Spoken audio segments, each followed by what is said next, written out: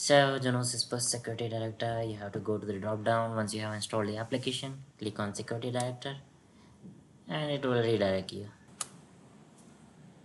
So this is how it will look when this is going to come off for first time. So as we can see in the bold red, we have a error, lock collector is not configured. So yeah, the lock collector is not configured yet, so we may need to configure it. And but yeah, let's open, let's go to the lock collector now.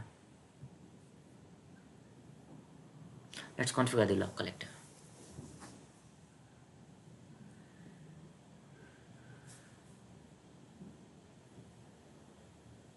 So we have to go to the logging nodes.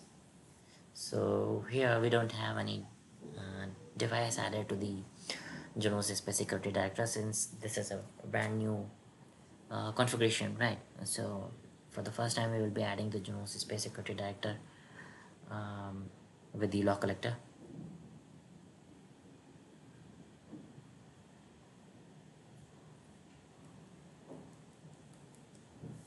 So here is an option for adding the new device. We'll go ahead and have a click on it. We will get two options. The first one is JSA, which is physical device hardware. The second one is Junos Space Security Director lock collector, which is our VM. Let's click on next. Put a name. Filling this all this option. The first one is name, second one is IP address, third one is username and the password. And username is admin and the password will be default password is Juniper 123. If you don't change it, if you change it, then you need to put the new password.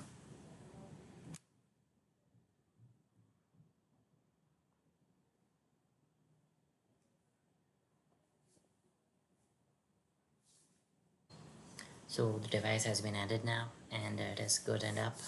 As we can see the status.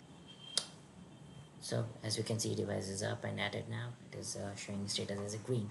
So let's go to the dashboard now. So the warning has been gone now, and now we can add our um, tabs, whatever we want to add, just like top IP sources, then devices, device count, and rest all other stuff. So thanks for watching video. Please subscribe to our channel. Stay tuned for further updates and further videos.